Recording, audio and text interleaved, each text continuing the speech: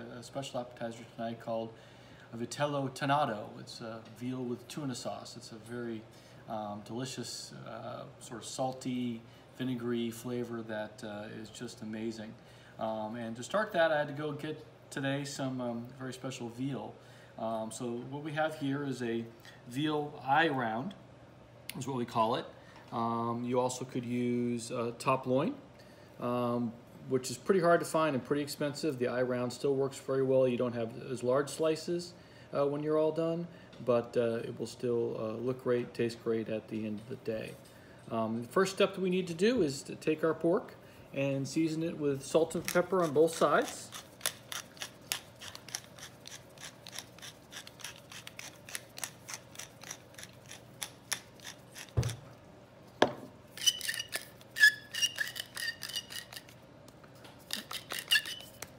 Rub it in a little bit to make sure it stays.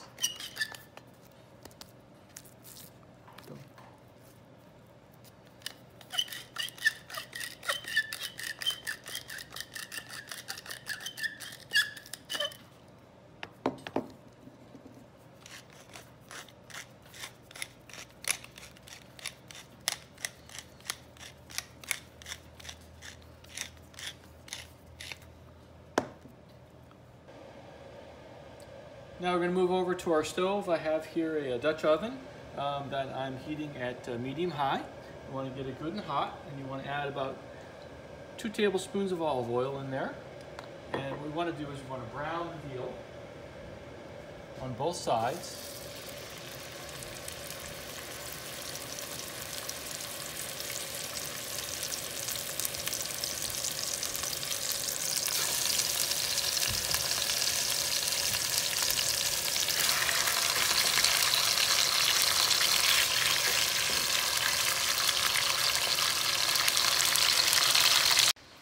Over here on my cutting board, I've collected the rest of the things that we'll need for the recipe.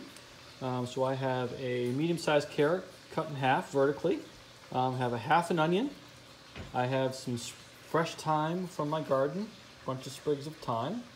I have also some fresh sage from the garden. You need about 2 sprigs. I have also here a bunch of peppercorns, I would say probably 5 to 6 peppercorns, and also cloves. So those are whole cloves that are going to go in, about 4 or 5 of those. I also have bay leaf and some garlic, and that's all going to go into the pot in a few minutes after the veal is done browning. Okay, now you can see I've browned my veal on all sides. And what you want to do now is take that and remove it to the plate.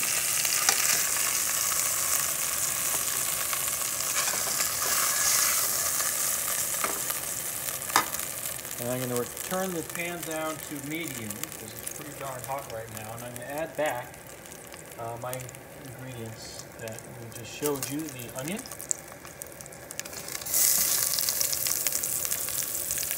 our carrot pieces, our thyme,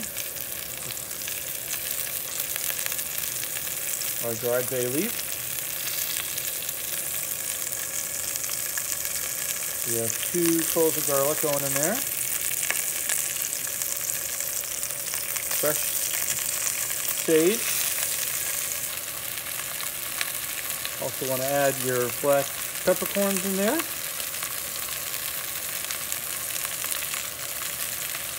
And you want to stir this a little bit, sort of keep it moving around in there about 8 minutes, about 8 to 10 minutes. We want to see if we can soften the onion up a little bit, soften the carrot up a little bit. All those things are going to ultimately boil, so you don't have to be completely soft, but we want to get the flavors in there, releasing all the flavors, releasing from the various herbs. Now this has been cooking for a few minutes. I'm also going to add my celery back in here and let that cook with the other things for about 3 minutes more. Again, we're just trying to release some of the flavors. Get some of the things to cook, release as much of the flavor as we can.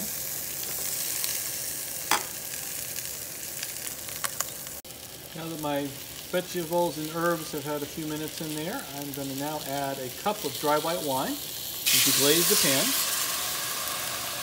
And you want to reduce that wine by about half. That'll probably take only 2 or 3 minutes with the pan this hot. Okay, I've let my wine now reduce by about half. And now it's time to add your 3 cups of water. Now what you want to do is push your vegetables aside just a little bit and get your veal and put it into the broth.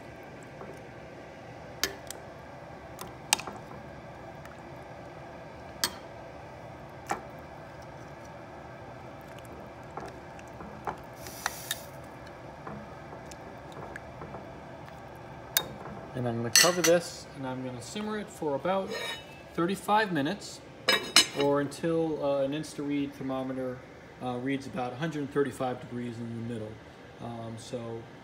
If you don't have a thermometer, you can probably do it a little bit by pushing on the meat. If it's got some spring back to it, it's probably finished. Now while our veal is simmering in the pot, we're going to make the sauce that goes on top of it, which is basically a tuna mayonnaise really in effect. So I have my food processor out here, and to that I'm going to add 3 tablespoons of white wine vinegar,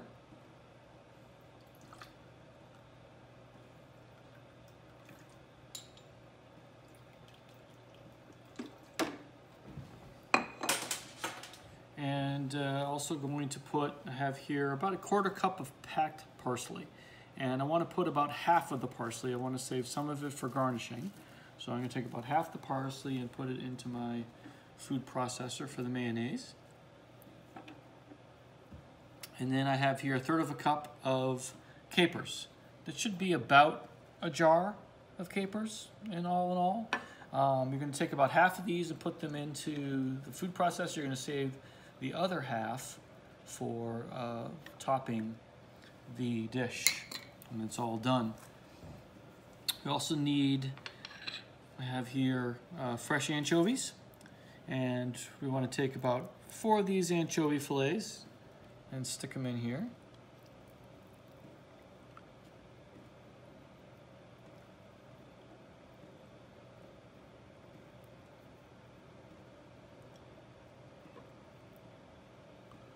And that's going to give it that really salty, zesty flavor.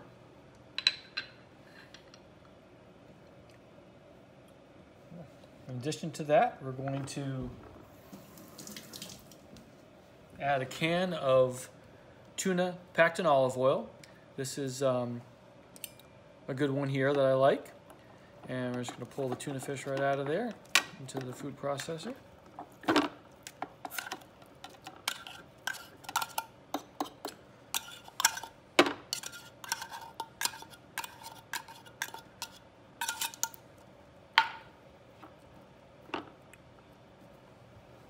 We also need about a tablespoon of lemon juice, of lemon zest. So I have my handy dandy zester here. And I'm probably going to end up putting, I would say, a good part of the lemon in here. Usually works out to about a tablespoon when you do it. And then what we also will do after is we will save the lemon that you're zesting here, and we're going to cut some slices to use as a garnish on top.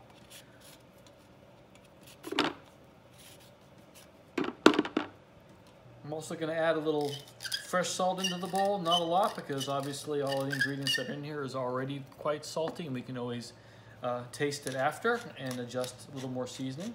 Also going to put some fresh ground pepper. We'll put some more on top, so you'll have a chance to season some more if you like pepper like me. And then finally, I have 4 eggs separated, 4 egg yolks that are going in here.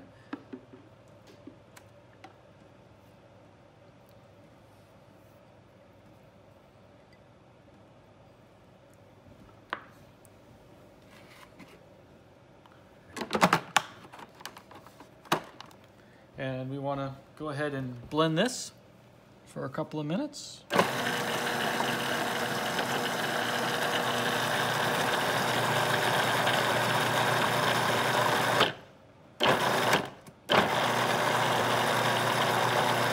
now what we're going to do is we're going to turn the machine on and add back olive oil until we get an emulsion, so we turn it into a sort of a mayonnaise. I'm going to use Casas de Hualdo Spanish olive oil. This is a single varietal Cornicabra olive, which is quite robust, so we'll give it a nice olivey flavor.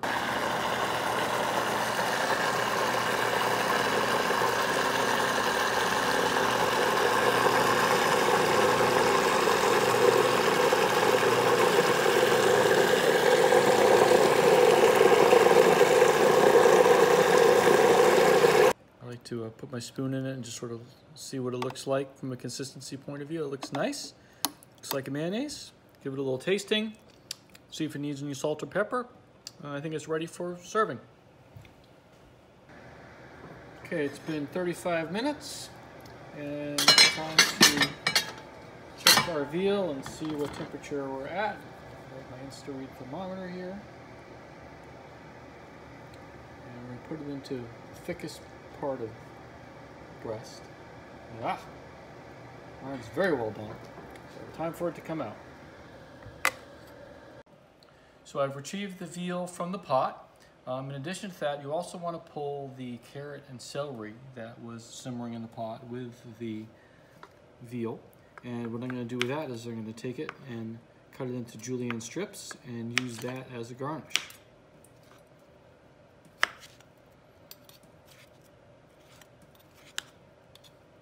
Now to plate the dish, what we're going to do is we're going to take a piece of the pork that's now cooled down a little bit, and I'm going to get my what we call grated edge slicer. You'll see that this slicer's got indents in it, so that helps keep the thin slices from sticking to your knife as you're cutting. So you want to take this and do nice thin slices. You also, if you have a slicer yourself, an electric slicer, you can use that as well, but no problem just cutting this nice and thin, as thin as you can by hand.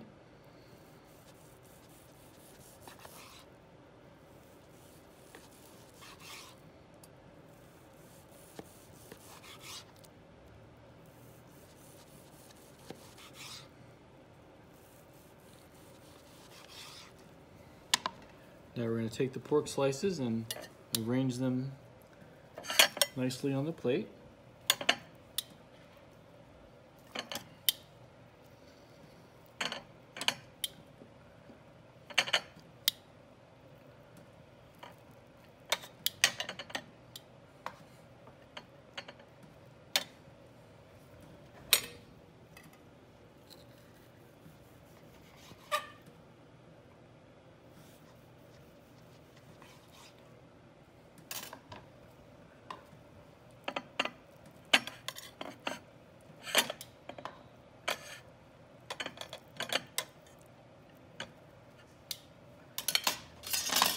What I'm trying to do is pretty much cover the entire surface of the plate, like so. Then we're going to take our tuna sauce that we made and drizzle it over the top of the pork.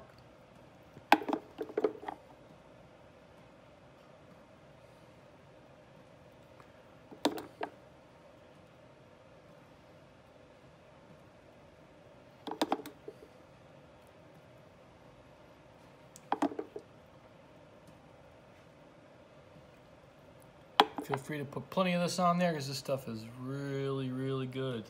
That's what makes the dish. Everyone's going to want extra. And then we want to top it with a little fresh parsley. Then we have the julienne strips of carrot and celery that we've taken out of the stock that the veal was cooked in. I'm going to garnish with a piece of lemon on the side. And finally, most important, we're going to have some of the capers drizzled over the top so people can have a bite of caper with their pork. And I'm going to top with these beautiful caper berries, which are beautifully so tasty. And that's it. It's ready to serve as an appetizer.